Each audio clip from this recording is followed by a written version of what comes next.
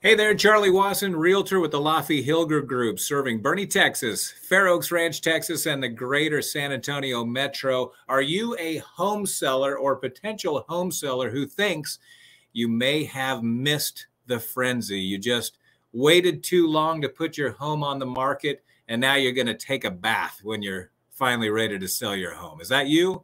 Well, I wanted to share this article, What Sellers Need to Know in Today's Market. If you're thinking about selling your home, you may have heard the market is slowing down in recent months, and certainly that is the case. But as the economist for the National Association of Realtors points out, home prices are selling very quickly, but homes priced too high are deterring prospective buyers. We're seeing a lot of price reductions, but I'm still not sure that that's a sign of falling prices, or is that just homes that were priced too high to begin with? We're just not going to be able to name our own price like we were. I want to show you some additional facts to show what I'm talking about. In May of 2022, you'll see there was 4.2 offers per home. In June, that went down to 3.4 offers, and in July, 2.8.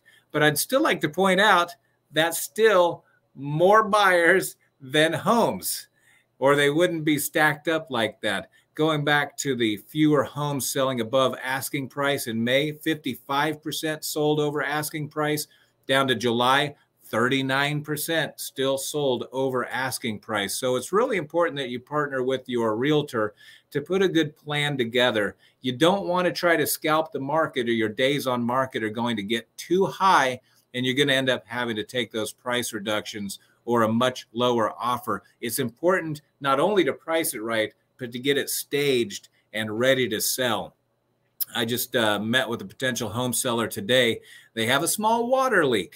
Their master shower is dripping through some of the sheetrock, and they asked, do you think we need to fix that, or can we just offer a credit? My advice definitely was, not only do you need to address that issue, I highly recommend you replace that carpet that I helped them buy the home. They got $1,000 credit for the carpet when they bought it 5 years ago, and they haven't done anything with the carpet since. So if you can imagine, it definitely needs to be replaced. If they want to get the top value for that sale, get the leak placed, replace the carpet as well. Landscaping's important, even more so now than ever, in my opinion. Signs of a broader slowdown in the housing market are evident. This is in line with the previous expectations, and given the notable cooling of buyer demand, it's due to these higher mortgage rates. That's what it boils down to. Folks' affordability has just gone down. Mortgage rates have gone up. That means affordability has gone down. To buy the same house, it's costing some home buyers hundreds of dollars a month in their payment. Long and the short of it is, things are slowing down. But if you're thinking about selling your home, I don't believe you've missed the boat. In fact, I pulled up from the MLS the last 30 days of sales. And today is August 29th, 2022. So looking at the numbers in the last 30 days for the Boerne, Texas area, you're noticing still 81 homes have sold and closed. That means the exchange of keys has happened. Average price per square foot, $226.38. But here's what I wanted to show you.